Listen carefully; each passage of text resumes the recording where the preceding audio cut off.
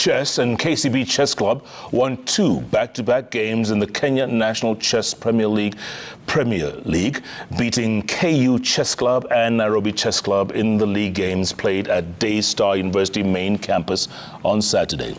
Now, KCB Chess faced off against KU Chess team, winning 4-1 on Sunday.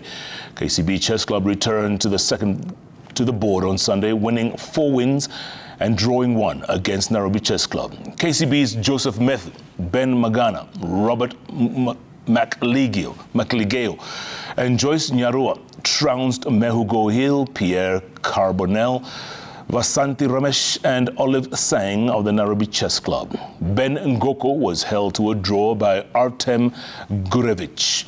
Now, KCB are just back from the World Teams Rapid Championship in Germany, where they finished 21st and the top team in Africa.